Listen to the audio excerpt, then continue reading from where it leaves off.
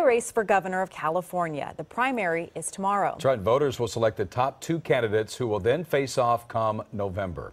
KCAL 9 political reporter Bryan joins us now to show us the front runners and what message they are sending to the voters on this night before the election. Night before. They were everywhere today. And if you don't believe, if you believe that is the experts, they say that this is really a battle for second spot, The battle for the second spot in tomorrow's primary for governor is literally going down to the wire, with several major candidates still holding campaign events on primary day. That's tomorrow. And at least one of those candidates scheduled events late into Monday night, one last attempt to convince undecided voters to go their way.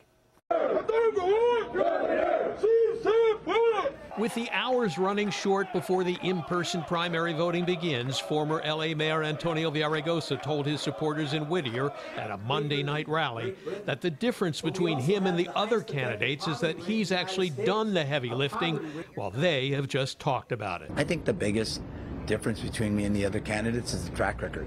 I already said it.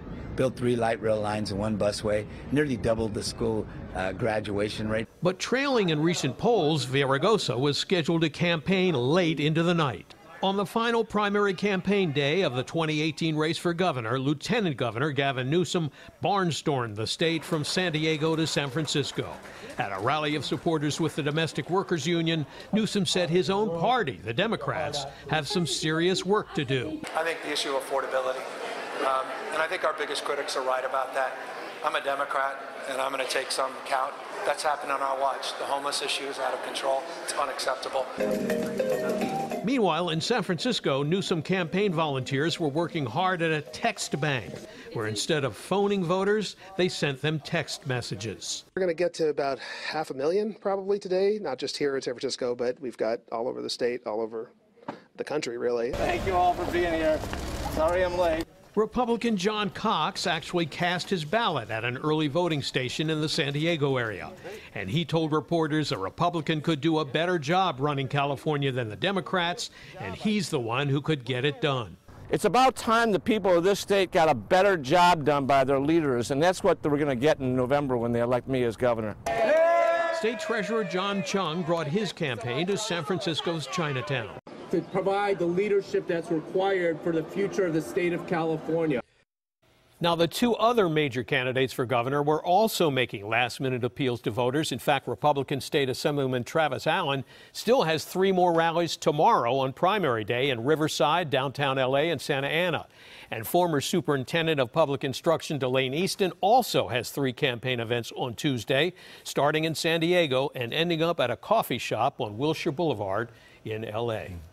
Back to you guys. Dave, let's expand a little bit more on what you said about this. Appears to be the race for number 2 and not for that number 1 vote getter, the poll getter, if you will. That's right. Is that going to be disruptive at all tomorrow, you think? You think there's going to be some races that will come up as a surprise?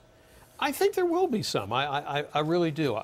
I'm not sure if it's because of the top 2 system or not, but remember, what we have been seeing is that candidates of the same party are viciously attacking one another in some cases in order to get that number 2 spot. And by the same token, you also see, for example, in the governor's race, you saw a situation where one of the candidates, allegedly, was criticizing a candidate from the other party because he wanted the candidate from the other party to get second place rather than another Democrat. So, yeah, this thing is changing hour by hour. And a lot of money being spent. It's not even November yet. That's absolutely right. Yeah.